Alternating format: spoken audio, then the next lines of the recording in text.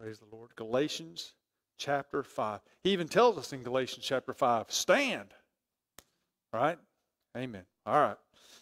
Stand fast, therefore, in the liberty by which Christ has made us free, and do not be entangled again with a yoke of bondage. We've been talking about liberty this month, and the word of the Lord says, stand fast in your liberty. Father, we thank you. We thank you for your word. We thank you for every promise in your word.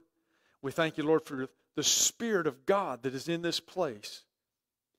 We pray, Lord, that you would use me, speak through me, anoint me, Lord God. Not myself, but, Lord, that the Spirit of the living God would speak through me to encourage your people. Lord, I pray for each one that's in here. Give them ears to hear, eyes to see, and a heart to receive what the Spirit of the Lord would say to them. And Lord, I pray, help us, teach us to stand fast in the liberty and that you have given us through Christ Jesus our Lord. And we give you praise for it in Jesus' name. Amen. Thank you. You may be seated. So as we continue on with our series, we started the first week with this, and I asked you the question, what's the difference between liberty and freedom? And then I ask you, how free are you? We often think that liberty and freedom go hand in hand. We think they're interchangeable, but we hopefully learned during that first week that there's something different about liberty. We say that we're a free nation, but how many of you would say just in the last few years we've probably lost some of the freedoms that we once had? So freedom and liberty are different. Freedom is given to you by man, so therefore freedom can be taken by man. Liberty is given to us by God through Christ Jesus. Man cannot take it from you. You can surrender your liberty, but man will not take liberty from you, but man can take your freedom from you. Last week we looked at liberty versus legalism. That may be why the crowd's down a little bit, I don't know, but anyhow, I had 3 or 4 people come up to me Wednesday night. They said, "You're a brave man." Well, brave or stupid, I don't know, but anyways, there is a difference between liberty and legalism. Listen to this, listen to this. Is your salvation, is your walk with God, is your relationship with the Lord based on rules or relationship? You need to ask yourself that when we do things. I think so many times as Christians, we get in this habit of rules. I don't come to church because I have to. I come to church because I want to. I don't lift my hands because they say, well, you're Pentecostal, you're supposed to. I lift my hands because I want to. I want to worship my Lord. It is about relationship. Sharon and I have been married for 28 years. There's things that we do because of our relationship. I love her and I want to do those things. I had somebody ask me here not too long ago. They said, "Do you always open her car door?" I said, "For the last 25 years, I always open her door." It was pouring down rain the other day, and we went someplace, and I went around and I opened her door in the rain. She ran straight to where we were going in, and she was dry. By the time I got there, I was soaked. I don't do that because of some rule. I do that because I love her. I do things because I love God. Not because some rule, some religious law says I have to do those things. Today I want to talk to you about life, liberty, and the pursuit of happiness. Life, liberty, and the pursuit of happiness. As I've said many times before, I love history. I love history museums. I love going places, reading plaques. My wife says, "Oh, me." And I love reading history books. I enjoy history. I'm going to be really honest with you. When I was in school, I remember in college, my first semester in college, I took a history class. When I first came out of high school, I went to college because I wanted to be a history teacher in the public school system. Thank God that he called me to. Anyhow, but I remember my very first history class. I would read the book. I would highlight. I mean, look, my textbook looked like a coloring book. I mean, I had colors and notes, and then everything that the professor was saying. That was back before the days of screens, and he would write stuff on a chalkboard, kids. It's called chalkboard. And he would write those things down on that. And I would write down everything that the professor said. And then I would rewrite everything the professor said. And I would rewrite just about everything that I highlighted in my book because my memory was not all that great. And I was writing as much down to try to get it. And I would take my test, and I was not doing good. I was getting C's and D's. And the professor called me after like the second exam. He called me into his office. He said, we need to talk. He said, I don't want you to fail this course. He said, but obviously you're struggling. He said, I don't know how. He said, because I watch you and you write down everything that I say. And I just told him, I said, Professor, I said, it's not so much the content as much as it is the dates. And so he looked at me and he started just asking me questions. And as he was asking, he said, you obviously know the material, you struggle with the exact dates. And so he kind of helped me throughout that and gave me some things that I could do to help me remember the dates. But I have such a passion for history. One of the things that I can tell you about my love for history is that I believe in the written Word of God. I believe that everything in this Word, you understand this is history. And everything in this Word, I believe it in the way that it's written. I've got a good friend of mine. He went to college. He is studies rocks, geologist. Study rocks. I don't know. I threw rocks, but he studied rocks. He's a geologist, and I remember going to Washington, D.C. with him one time, and we were talking, and as we went through one of the Smithsonians, he said, I believe that the earth is millions, probably billions of years old. And I said, well, I disagree. And he started asking questions, about things, and we kind of went back and forth. I said, I'm a day-age theorist, which means I believe that when God said, let there be, from that point on, the earth started. So I think the earth is probably somewhere around 6,000 to 8,000 years old. You may disagree with me, and that's fine. You have the right to. We'll figure it out when we get to heaven, and God says I'm right. But anyhow, but I believe in every word of this book. I believe in the history of this word. There are some people that say, well, that was just kind of used for an example. I don't believe so. I believe it's written in there just the way many of those things happened. And it's funny when I talk to people about the Bible and how they interpret the Bible, they interpret our history, our American history specifically, in the same way. They look at our history and they try to change our history. I've said this before, I don't believe that we're teaching true history in our schools anymore. We're teaching opinion history. Our nation was built on the principles of the Word of God. The problem with many in this nation and the problem with many Christians in our nation is this. Do you believe what you read, or do you read what you believe? Let me say that again. Do you believe what you read, or do you read what you believe? See, I read this book and I believe this book the way that I read it. But I know a lot of people, a lot of ministers that will pull certain things out of this book and read it to try to form an opinion. They'll try to twist the Word of God to make you think something that is not in this Word. Different denominations, different people groups read into the Word of God instead of reading and receiving from the Word of God. Don't read into the Word, read from the Word. I believe history books many times are the same way. They are based on opinion and beliefs of the author and what they want the reader to believe. Many of our modern authors of history textbooks do not tell the whole truth, or they try to change the truth to fit their opinion.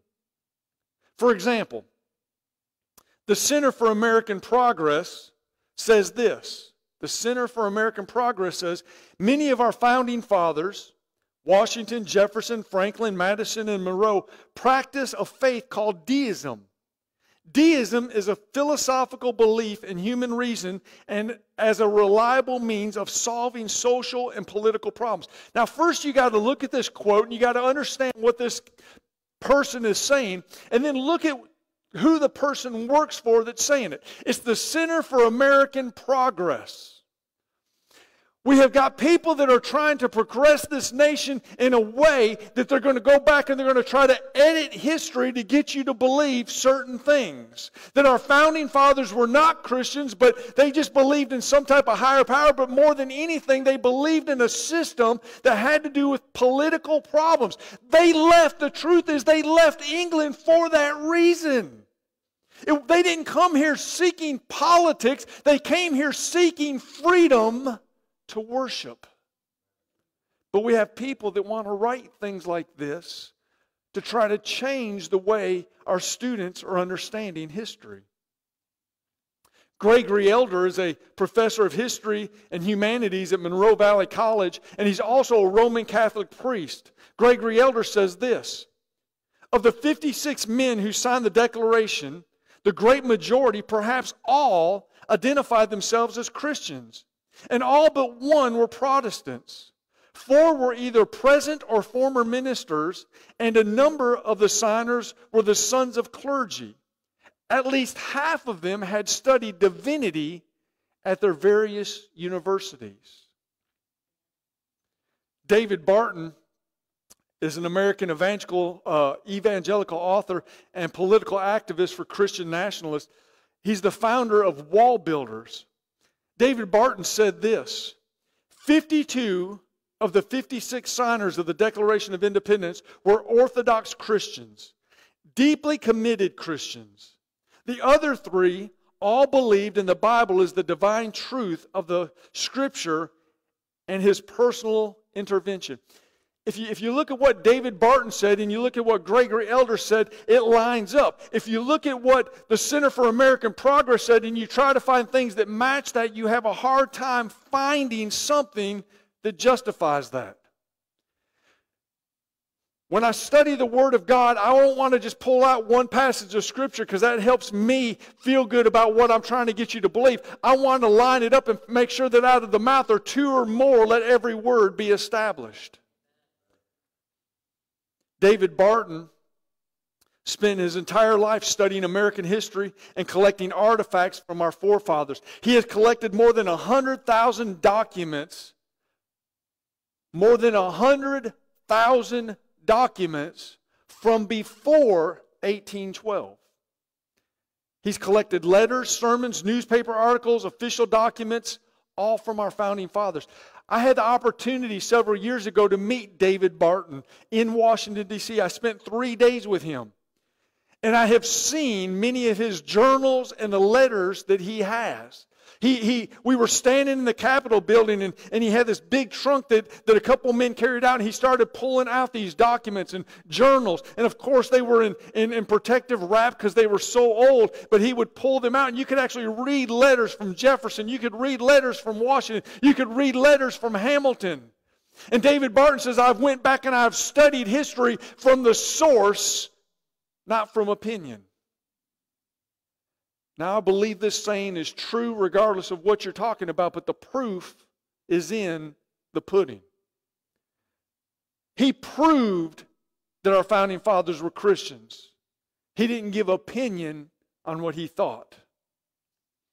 According to Brad Cummings of Shiloh Road Publishing, the publisher of the Founders Bible, Brad Cummings said this: "We have become a nation that has a tale of 2 histories. One that has deep, rich spiritual heritage that speaks of a godly purpose and destiny that was born in the heart of this nation as it was founded, and another that is progressively seeking to distance itself from that, trying to pretend it does not exist." We have many that are trying to rewrite history. They're trying to rewrite our American history, and they're trying to rewrite our biblical history. My point is that modern day educators are trying to change the truth of our Christian history. Our founding fathers were men of God, and our nation was established on godly principles. And as I shared in part 1 of this series, the Declaration of Independence begins with, we hold these truths to be self-evident, that all men are created equal, that they are endowed by their Creator with certain unalienable rights, that among these are life, liberty, and the pursuit of happiness. Go with me to John chapter 8, verse 36. John chapter 8, verse 36.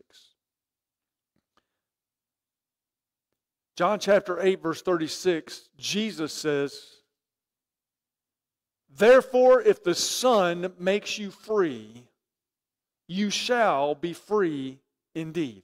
If the Son, if Jesus, if God incarnate, if God born of a virgin birth who lived on this earth for 33 and a half years, if God who went to the cross, who died for you, if God who rose on the third day, if God who is still alive today has set you free, you are free because of relationships, not because of rules. Not because somebody wants to twist it and tell you you have to do all these certain things. I was talking to someone this past week that grew up Catholic. Did anybody here ever grow up Catholic? One. And that's the one I was talking to this week. And we were talking about this because I've got a good friend of mine back in Tennessee. I've known this man for probably, 20, 25 years. And me and him were talking, man, he cusses like a Marine, and I can say that because I am one. He would make me blush. I mean, he drank, he's been married a couple different times, he's got girlfriend, he's not living the life that you and I were taught to live according to our Christian beliefs. And he and I would sit there and we would talk, and we always got along really good. We still do. But I would look at him, I said, "Do you believe that you're born again?" He said, "Well, I believe that I'm saved." I said, "Tell me how you can live this lifestyle and believe that you're saved." He said, "Because when I was a baby, I was baptized. When I was a teenager, I was confirmed. And he started going through. He said, "The only thing I have left to do, according to my faith, is to make sure that there's a priest there when I die to perform last rites." I said, "So as long as you've done all these A, B, C, D, E, F, G things that the Catholics tell you can do, then you believe, regardless of how the lifestyle you've been living, you're going to go to heaven." He said, "That's what I believe." I said, "Well, what about what Jesus did? Have we based it on the rules of the Catholic Church, or are we basing it on the Word of God that you're saved by Christ and Christ alone? Those who are made free by Christ Jesus are truly free. As I said already 3 times, I do what I do for Christ, not because of a set of rules, but because of a relationship for what He did for me and how much He loved me, that He poured out His blood for me. And so therefore, I want to live a life that's pleasing to Him, not because of rules. The word free is the Greek word right here that means to liberate. The word free in John 8:36 is a word that means to liberate. Therefore, if the Son has liberated you, you are liberated indeed. This means that when a person comes to the Savior and receives eternal life from Him, that person is freed from the slavery of sin. They're freed from the bonds of legalism. They're freed from the worries of superstition. They're freed from the power of the demonic. You have been freed. You are at liberty. I've heard Christian people say, "Well, the devil says." If you know the devil's voice more than you know God's voice, then we need to talk about your salvation. If you are easily swayed by something that the devil does and you are not firm on your foundation of Christ Jesus, we need to talk about your salvation. That doesn't mean that I'm perfect. That doesn't mean that I've never missed it. That doesn't mean that you're never going to miss it. But you need to understand this. The devil cannot come back and try to charge you for things that you have done before you accepted Christ Jesus, because that is under the blood. It is forgotten as far as the east is from the west. You are a new creation in Christ. Quit giving the devil the satisfaction. When Jesus sets a believer at liberty, He has done so, and He fills you with the Holy Spirit as the evidence. Now, you can read history books. You can Google, and you can just find out just about anything that you want to believe. Or you can find people that have done their homework, people that have studied to show themselves approved, and believe what they say about history. You can also read what you want to into the Bible and listen to certain so-called preachers that will tickle your ears with untruths or manipulate the Scriptures. Or you can read the Bible as it is written and be led by the Holy Spirit, the Spirit of truth. The truth is, life, liberty, and happiness were spoken of by Thomas Jefferson, and they are easily found, and I believe Thomas Jefferson knew this, that they are easily found in Jesus Christ. Life, liberty, and the pursuit of happiness are found in Jesus Christ. This morning, let's discuss this truth. I want to share this truth with you. Number one, life is in Christ. Life is in Christ.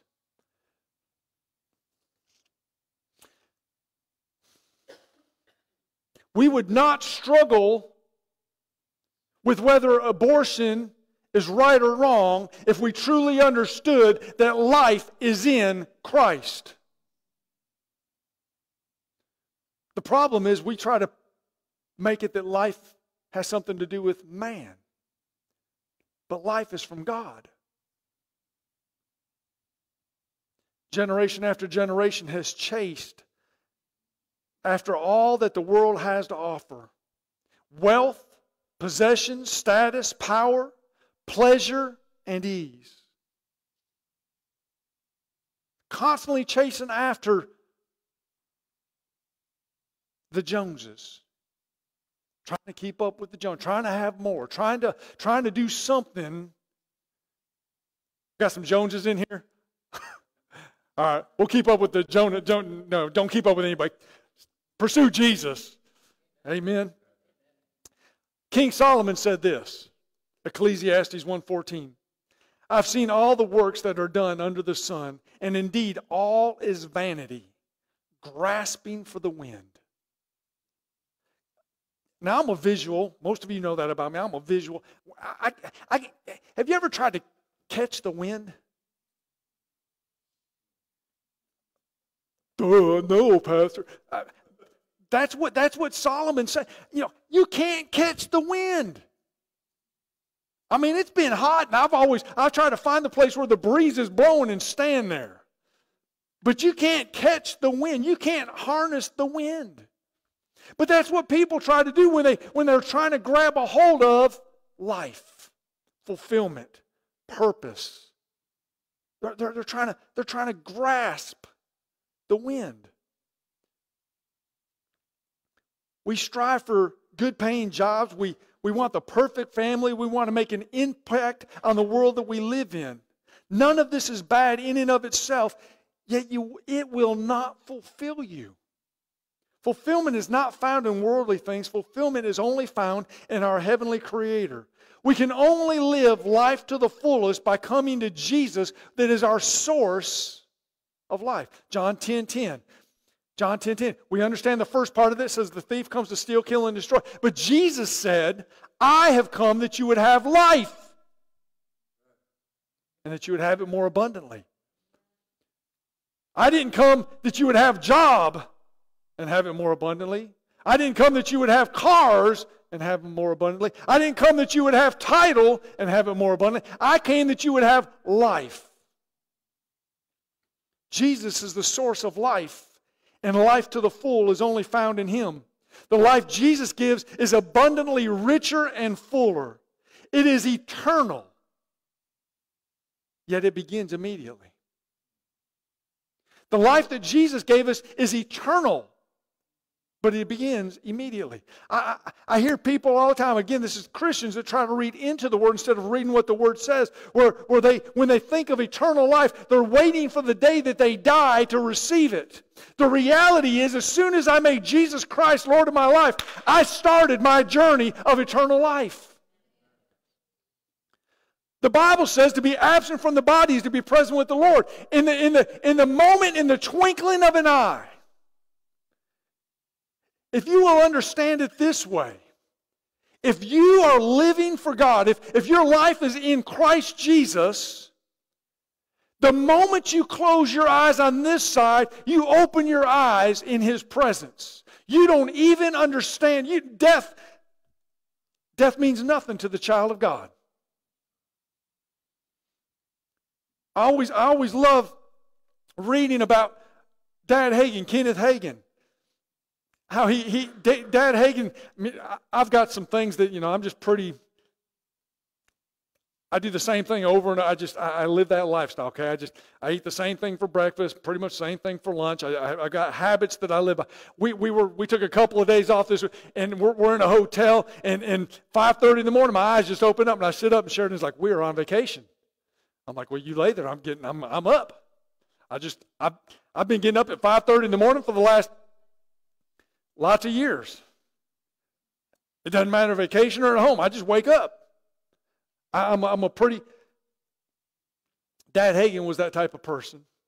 And if you read his story, he talks about how he gets up, he had 2 eggs, a couple pieces of bacon, glass of orange juice, half piece of toast. That was his breakfast every single morning. He'd eat breakfast, then he'd go in, he'd sit down in his easy chair, and he'd read his Bible, and he would pray, and then he'd get up and he'd go to the church. So he got up one morning, he goes to the table, his wife made his breakfast was sitting there, he ate his breakfast. While he's eating his breakfast, he says, Mom, I think I'm going home today. She said, Kenny, you are home. What are you talking about? And he just grinned, he grabbed a hold of his coffee, he went into the room where his easy chair was, and he sat down, he opened up his Bible like he always does. His wife says a couple minutes went by. She went in there to see if he wanted his coffee heated up. And when she walked in, there he was with his Bible in his lap, his eyes closed, a smile on his face, and he had already been in the presence of Jesus. He died. Was she sad? She was sad because her husband had passed away. Was he sad? Absolutely not. He had a smile on his face while he sat there because he went from one to the other. He had been living the eternal life, and now he was living in the eternal life. We don't fear death. The life that Jesus gave us is an eternal life that has already begun. We can live the abundant life because His overflowing forgiveness, love, and guidance. We can live the abundant life because of His overflowing forgiveness, love, and guidance. That's the abundant life. I am forgiven. I am loved. And I have the Holy Spirit that directs my steps, that guides me. Because I am forgiven, my old sins are passed away. Because I am loved by the Creator, because of His guidance and His Holy Spirit that He placed in me, I can live the abundant life. As the source of life, what kind of life does Jesus offer us? He offers us everlasting life. John refers to this everlasting life as eternal life. John 17:3. And this is eternal life, that they may know you, the only true God, and Jesus Christ, whom you have sent. How can you know eternal life? How can you live eternal life? Because you know the Creator of life.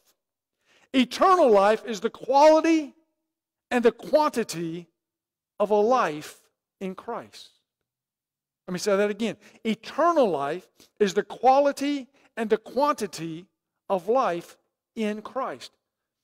Eternal life, abundant life, is not the quality and the quantity of what you have in this life.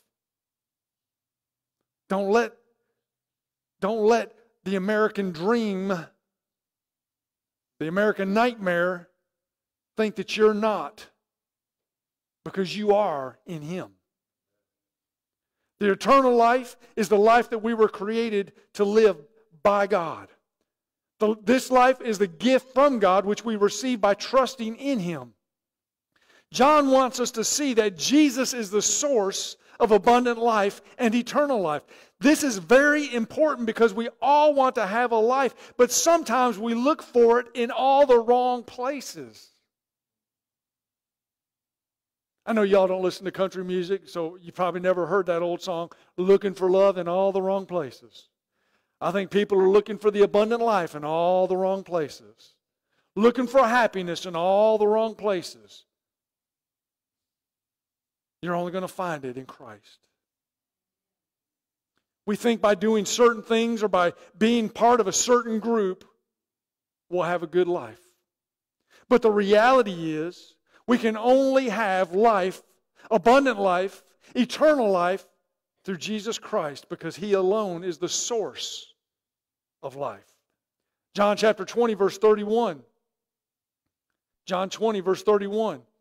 But these things are written, that you may believe that Jesus is the Christ, the Son of God, and that believing you may have life in His name. John said, but these are written that you may believe. These are written that you may believe. The reason I sometimes get so... trying to find a different word because my wife says I use aggravated too much. Anyways, sometimes, but people that don't have Bibles, that don't read Bibles. I mean, yeah, I know the computer, lots of things, but you don't carry your computer with you. I know you got your phone, but, there's something about this written word.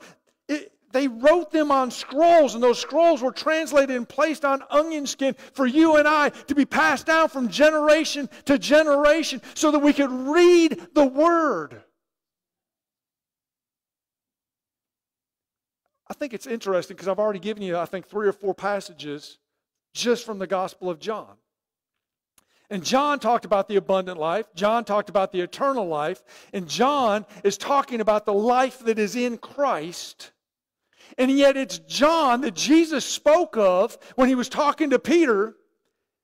And He said, this is how you're going to die. He said, but there are going to be some that may not die that way. And Peter looked at John, or looked at Jesus. He said, are you talking about John? He said, don't you worry yourself with him. It was John that was on the Isle of Patmos. They tried to boil him in oil. That didn't work. They tried to pluck out his eyes. He kept on preaching, so they put him on an island hoping that he wouldn't impact anybody else. But instead, he wrote a book called the Book of Revelation. In that, with no eyes, he had a revelation where he saw Jesus. How could John live a life such as that? Because he was living the abundant, eternal life in Christ Jesus. Not one of worldly things, but one that was written in Christ. Jesus said that knowledge of Him is eternal life. Jesus said that knowledge of Him is eternal life. And I also believe the opposite of true. Not knowing Him, not knowing Jesus, is to remain in a state of darkness and death. To know Him is eternal life. To know Him is abundant life. But to not know Him is darkness and death. Through His name is the only origin of life. Through His name refers to one's relationship with Him, which secures eternal life. Life is not a reward for good conduct to be given after you die. Life is not a reward for good conduct to be given after you die. I've heard people say that when saints have went on to be with the Lord, they make statements like, well, God must have needed them more in heaven. He doesn't need you in heaven. What He needs is you to live the abundant life here on earth and tell others about Him. Man, I've been to so many funerals, and I've heard some things that ministers have said at funerals. I'm like, oh, gosh. Why do we teach like that? Why do we preach like that's not true? I've got family members that go to cemeteries, and they spend every holiday at the cemetery and thousands and thousands and thousands of dollars on grave blankets. And if that's you, the Lord bless and keep you. I don't go to cemeteries. If they don't know Jesus, they're not there. I don't want to go where they're at. But if they did know Jesus, I don't have to go there because I know where they're at. Now move on. Life is a gift from God in the name of Jesus. When one accepts Christ as the revelation of God and we commit our life to Him, we are living. That's why Jesus said, if the Son makes you free, you shall be free indeed. That freedom, that liberty is in the believing. When you understand what Christ has freed you from, it sets the stage for you to live in what Christ has freed you for. Let me say that again. When you understand and you recognize what Christ has freed you from, then it sets the stage to live a life in Christ for what He has freed you for. Christ has freed us for the abundant life. Number 2, liberty is in Christ. Liberty is in Christ. Galatians 5:1 says, stand fast therefore in the liberty by which Christ has made us free, and do not be entangled again with the yoke of bondage. Liberty is found by aligning our will with God's and striving to live holy lives, lives free from the yoke of slavery. Christ died to set us free from sin and from a long list of laws and regulations. He didn't die on a cross and say, okay, I'm suffering, I'm taking the beating, I'm giving my blood, I'm doing all of these things so that now you can have a list of do's and don'ts. No. The only do you have to do is call upon me. Make me Lord of your life. Not greasy grace, but relationship. Truth. Christ died to set us free. As we discussed last week, it's not legalism, it's liberty. Christ came to set us free, not free to do whatever we want, because that would lead us back to slavery. That would lead us back to a place of selfish desires. Rather, Christ has set us free to be able to do what was impossible before, and that is to live unselfishly. When we can live a life in Christ, we can live an unselfish life. When I understand that what I do is out of relationship, it's unselfish. When I talk about opening my wife's door, that's not out of some legalist. It's unselfish of me to do those things. When I care about what she desires, when I do things that I know make her happy, that is done out of an unselfish desire. I'm not looking for a reward. When I do things as unto the Lord, I'm not looking for a reward. I've already received the reward in Him. If you are forgiven completely and totally. Sin, shame, and guilt are all dealt with when Jesus sets you free.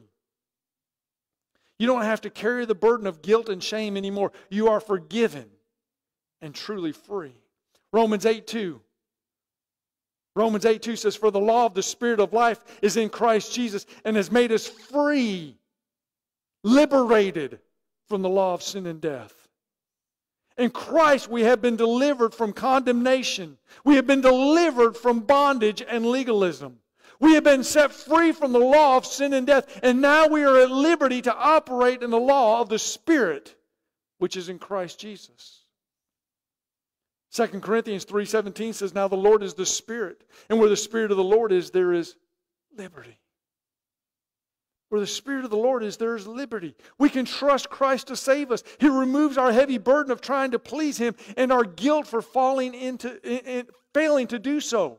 Let me say that again. When we trust Christ to save us, He removes the heavy burden of trying to please Him and the guilt for failing to do so. When you miss the mark, don't be guilty, just repent.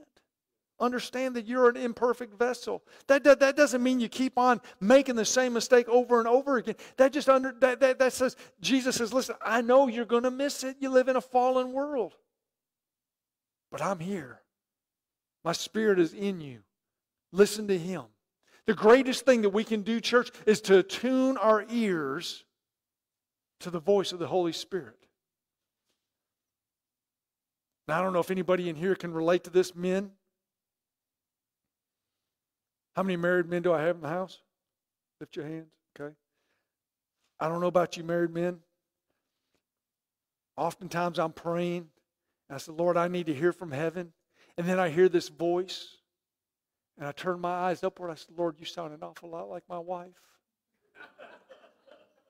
And then she's standing behind me. She says, because it's me, dummy.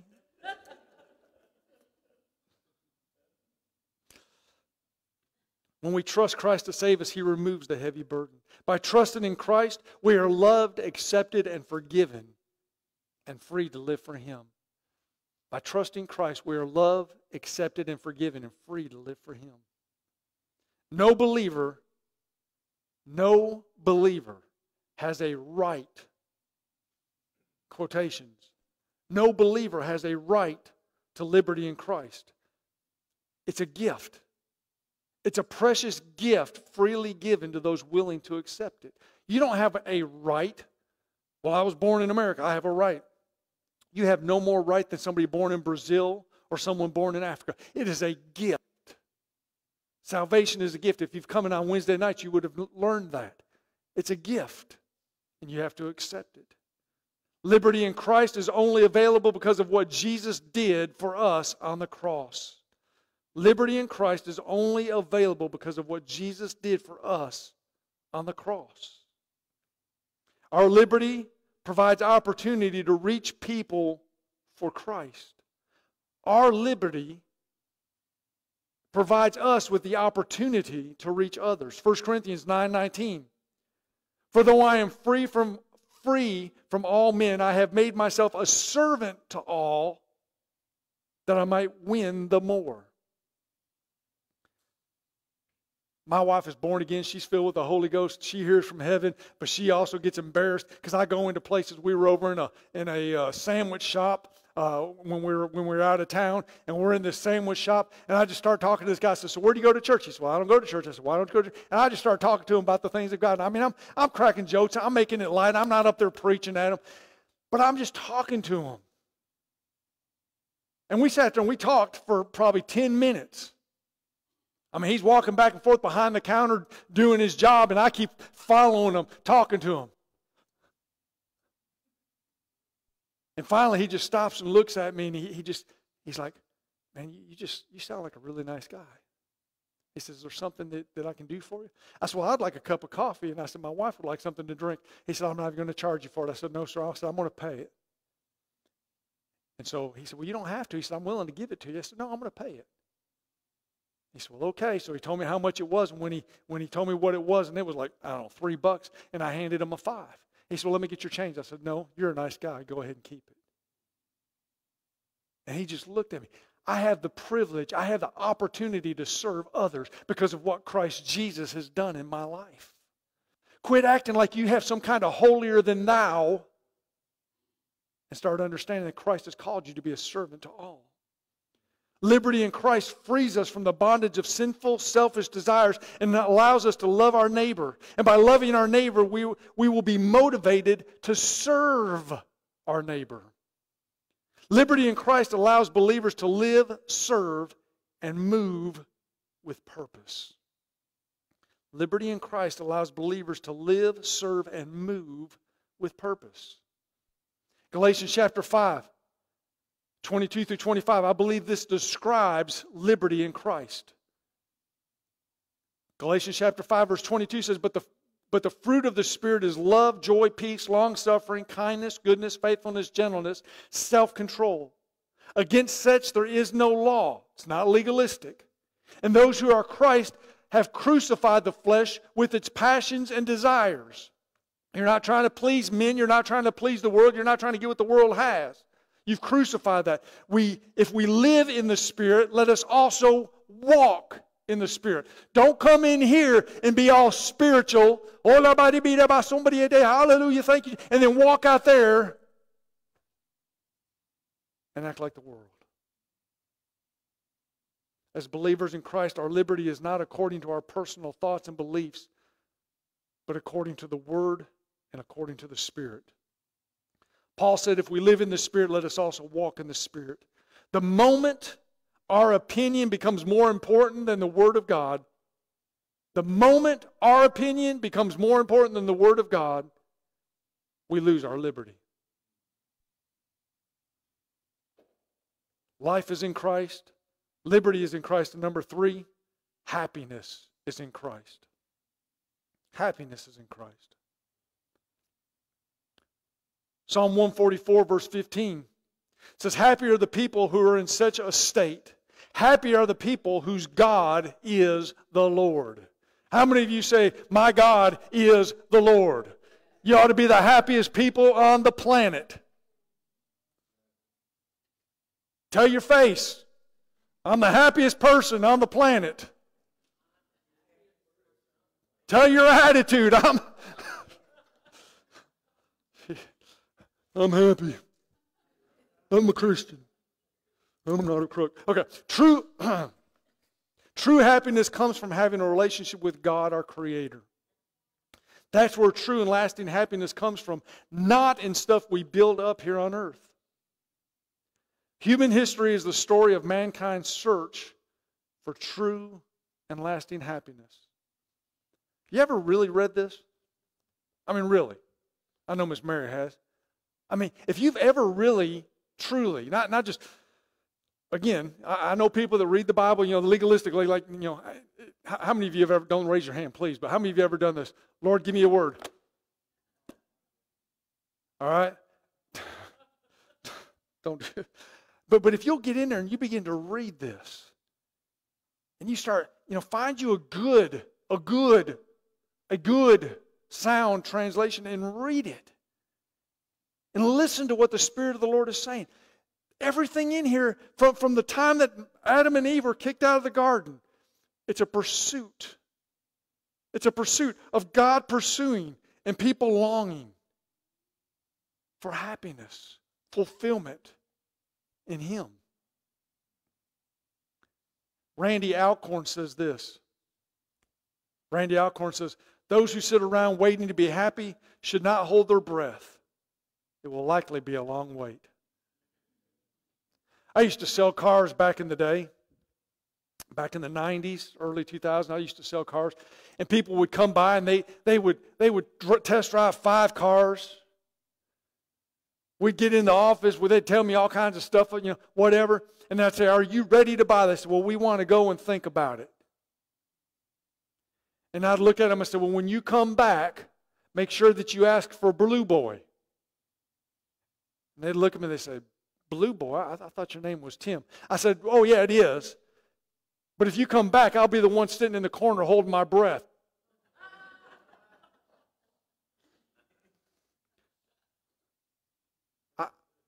If you're waiting for happiness, if you're waiting for the world to do something to make you happy, you're going to be waiting a long time.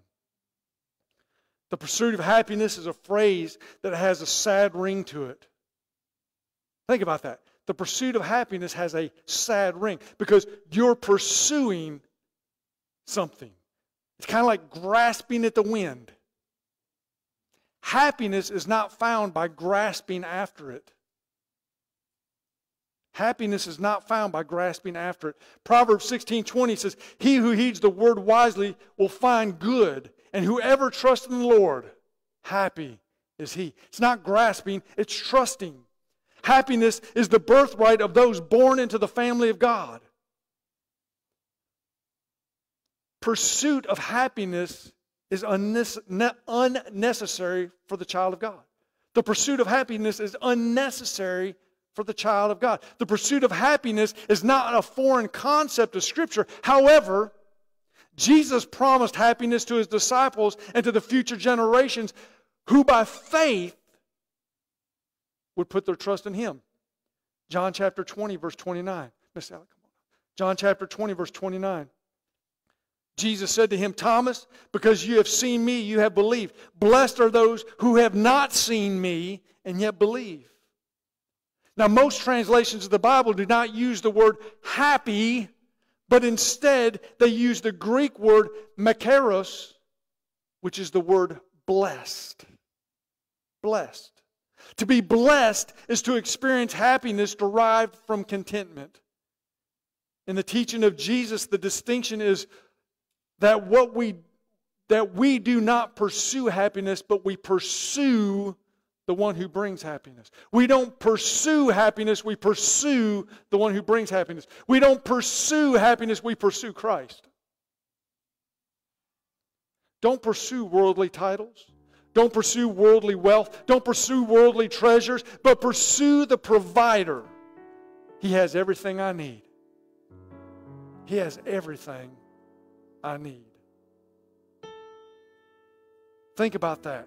The Bible doesn't talk about happiness. The Bible talks about blessed. Look what Jesus says. Matthew chapter 5, Sermon on the Mount. Matthew chapter 5, beginning in verse number 3. Blessed are the poor in spirit, for theirs is the kingdom of God.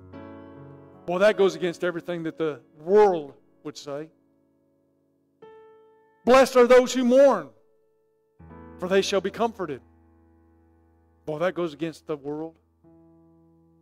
Blessed are the meek, for they shall inherit the earth. We have too much pride in this nation. Blessed are those who hunger and thirst for righteousness, for they shall be filled. Blessed are the merciful, for they shall obtain mercy. Blessed are the pure in heart, for they shall see God. Blessed are the peacemakers, for they shall be called the sons of God. Blessed are those who are persecuted for righteousness' sake, for theirs is the kingdom of heaven. If you go through those same verses and you put it into our English vernacular, happy are the pure of heart, for they shall see God. Happy are the peacemakers, for they shall be called sons of God. Happy are the persecuted. Wait a minute, Pastor, I don't know about all that. That's what the Word says. That's what the Word says. We find life, liberty, and happiness when we pursue Jesus, because Jesus is our life, our liberator, and our blessed one. Thomas Jefferson said, "We are endowed by the Creator with certain unalienable rights, that among these are life, liberty, and the pursuit of happiness. Being saved by God's grace gives us access to abundant life. Accepting Jesus' sacrifice on the cross gives us liberty to commune with our Creator. And seeking His kingdom first makes our hearts happy and our lives blessed. Not only do we live in a nation founded on freedom, but we have the freedom to rejoice in the blessings of life, liberty, and happiness as children of the Most High God. Our country has so much to offer. Let me say that. Our country has so much to offer. You can watch the RNC or the DNC or whatever they call it. You can listen to all the speeches. You can listen to all the stars. You can listen to all the promises. But you better put your hope in Christ, not the man.